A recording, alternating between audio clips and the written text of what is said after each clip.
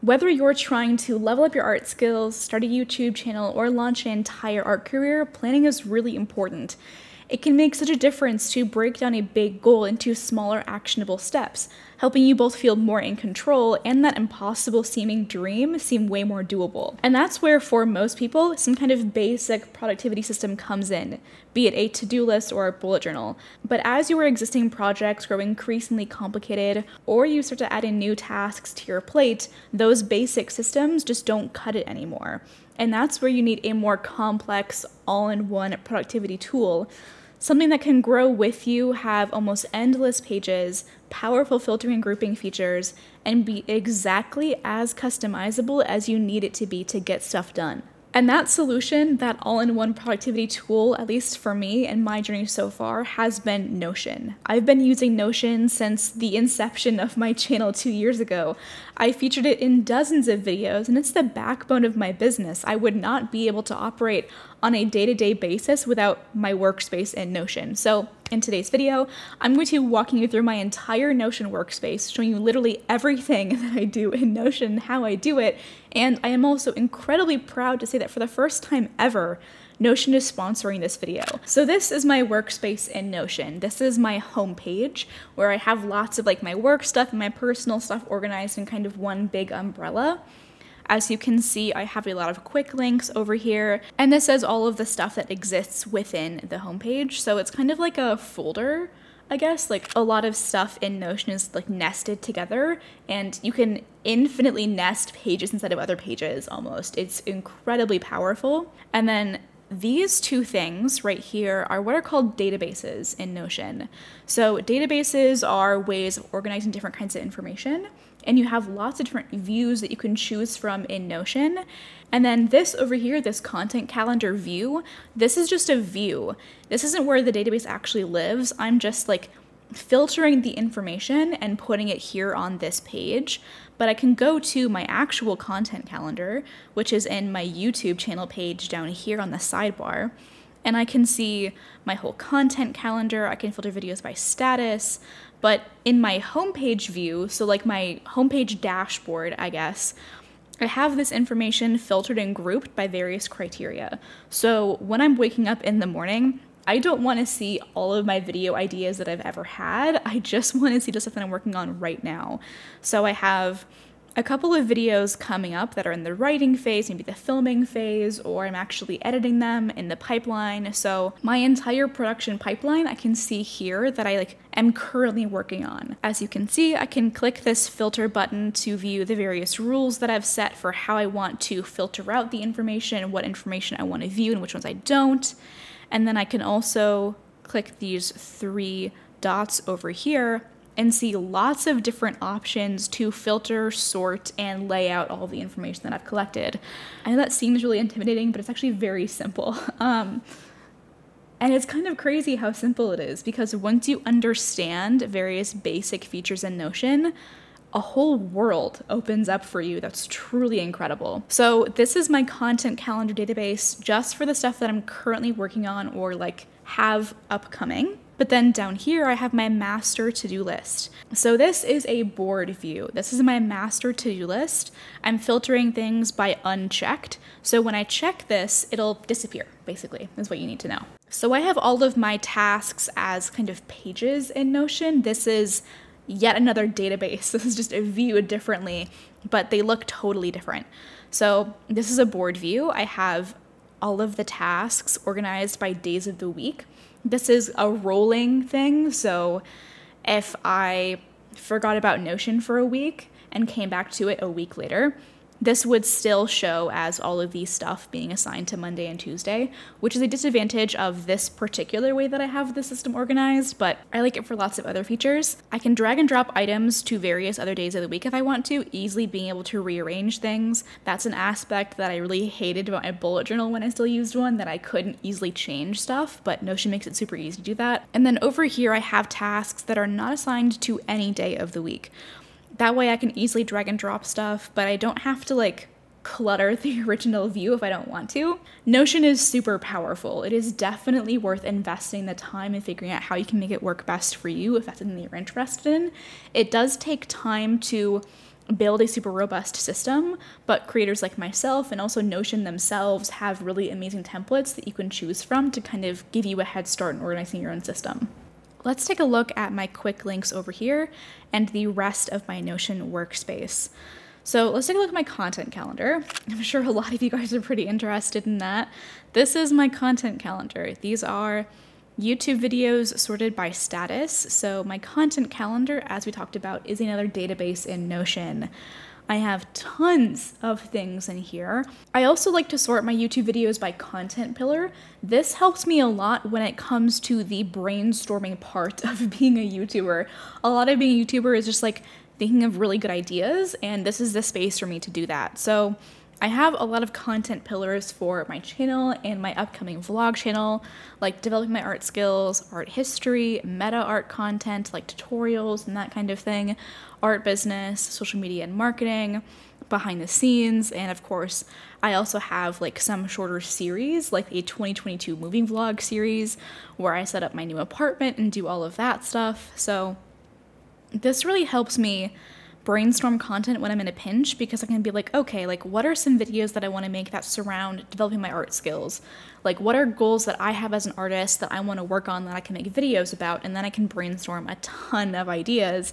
And as you can see, I have a lot of stuff that I really am excited to make. And that's what I love about this job, you know, being able to like do so many different cool things. I just think that's really exciting.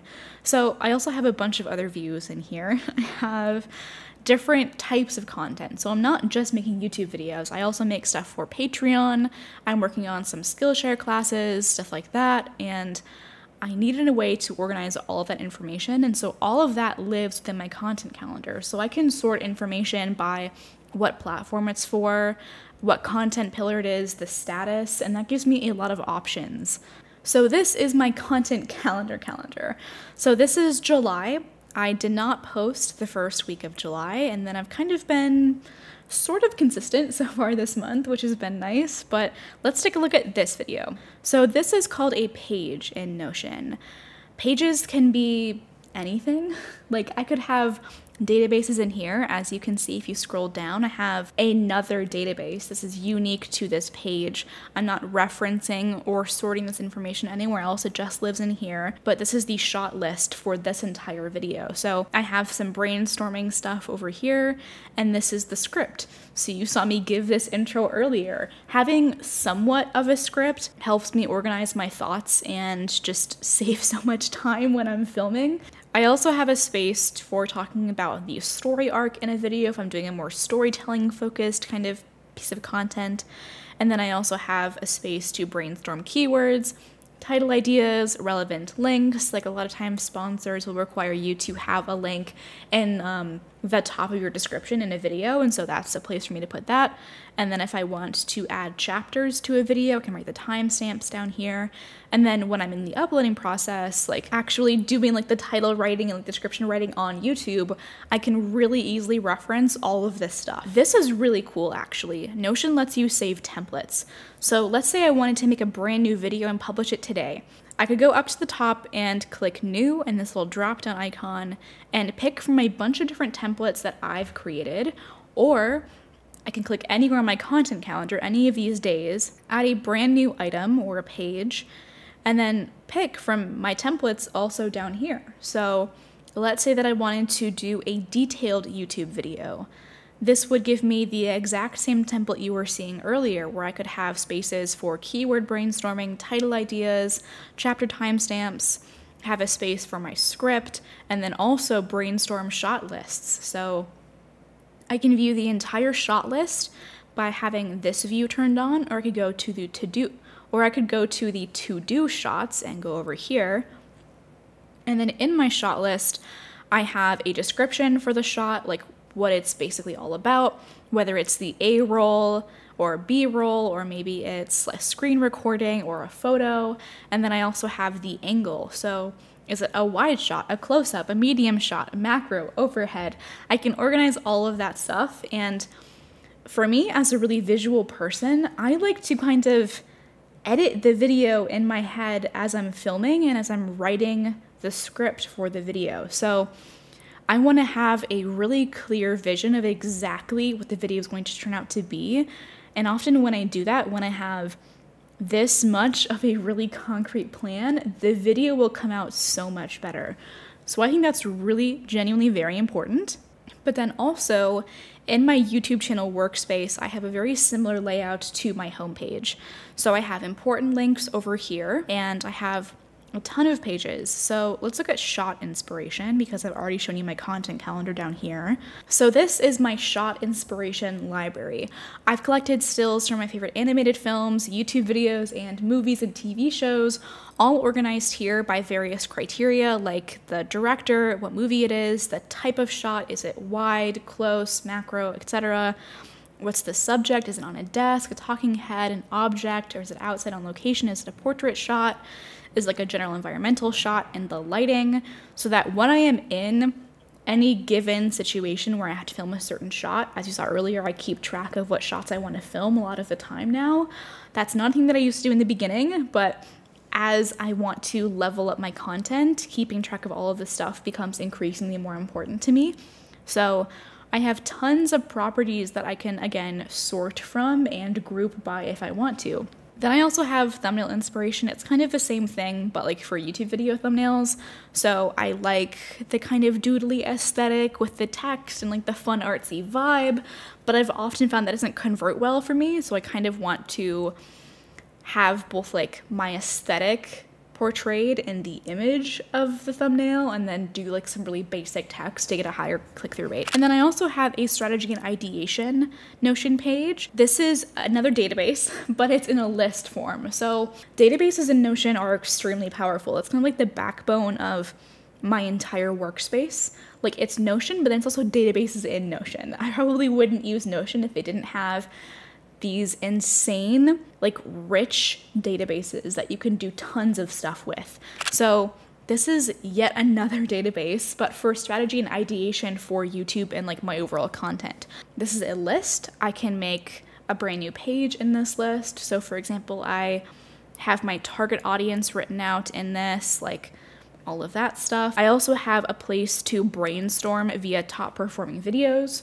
So sometimes I will take like my 9 or 10 top videos in any given period and brainstorm some new ideas from those videos. I think it really helps your growth if you try and double down on the stuff that works. Aside from just my content though, I also have a lot of other aspects of my life organized in Notion. So let's take a look at my DIY art school. I offered this as a template a couple videos back. It's a free template. You can also join our community Discord server if you want access to the template if you don't already have it, but you can check out my DIY art school video if you want to as well. There's like a picture of me wearing the same shirt, I think, and it says self-taught on it if you want to go watch it. I'll link it above. But anyway, I am using New Masters Academy to teach myself art fundamentals and really level up my skills, and I wanted to keep track of it in a really nice, aesthetically pleasing way in Notion. So I broke down my entire like self-taught artist curriculum into modules, and then I have all of those sorted based on what course I want to take, and down here I have yet another database for my DIY art school like homework and my tasks and the videos. So all of these courses have assignments and lectures to listen to, and I wanted a way to collate all of that information and keep track of it. Did I say that? Is that how you say it? Collate? Call it? No, that doesn't sound right. Anyway, I have a way to keep track of all that information over here, and then I can click on the course and easily link back to that page. So there are tons of tasks that I've already completed that I can see within here. And that's what's really cool about Notion as well. You can only just have a database in a page, but then you can reference that database in other pages too, which is just insane. There are so many levels to Notion. Thomas Frank is a great YouTuber. If you want to learn about the basics of Notion, I am not a Notion expert, but watching his stuff has made me realize the potential of Notion, so I will link him down below and mention him in the description because he's a great creator to kind of learn the basics and set up your own Notion workspace. But I have all of my curriculum organized into modules like that, and then I have some more important links. So I have a brainstorming session, I have other classes I want to take, I have a page where I was reverse engineering my like desired art style, like where I want to get with my artwork. But yeah, this DIY art school page is pretty simple. You can click on any of these courses and see pretty simply what I have to do. And then if you go to the curriculum, you can see all of the courses that I want to take in like module 1, or let's see, let's eliminate that sorting or that filter. And then you can see all of the courses that I want to take, which is a lot of courses. And then I have them sorted by the module, the type. So are they on New Matches Academy? Are they on Skillshare? Is it a book? I have the status, the URL if that's relevant, and the category. So is it a drawing basics course? Is it a landscapes class, an art theory class?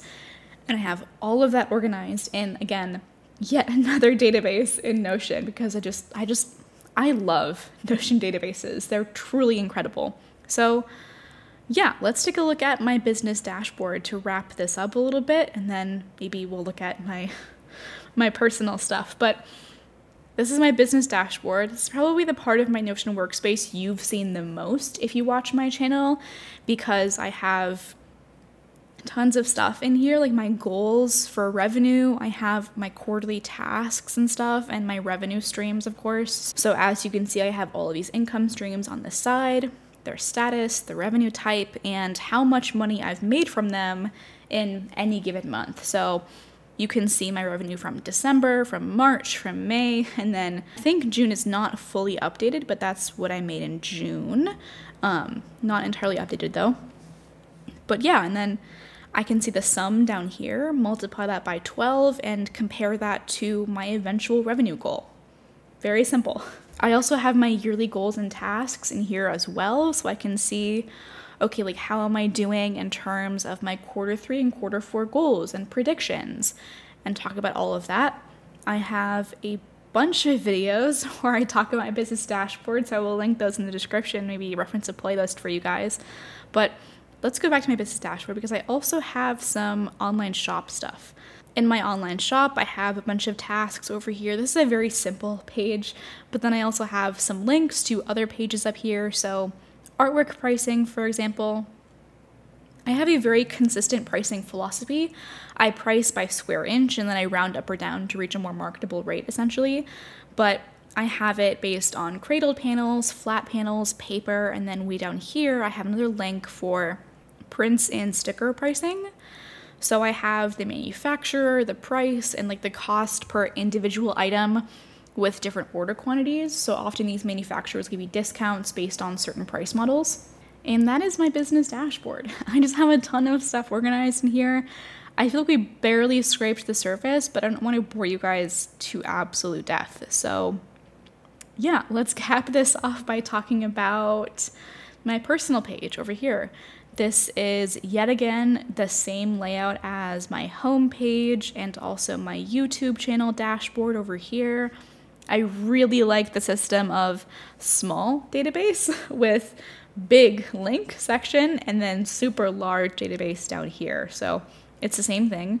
This is my boyfriend and I's shared Notion page. It's very new. So you can see we have links to our favorite restaurants, our recipe book, our grocery list, hikes and walks we want to do. I keep my gift wish list in Notion for things like Christmas and birthdays and stuff, but Drake has his in a different thing and he has yet to link it, so I need to bug him about doing that. And then we also have a household tasks to-do list. This is a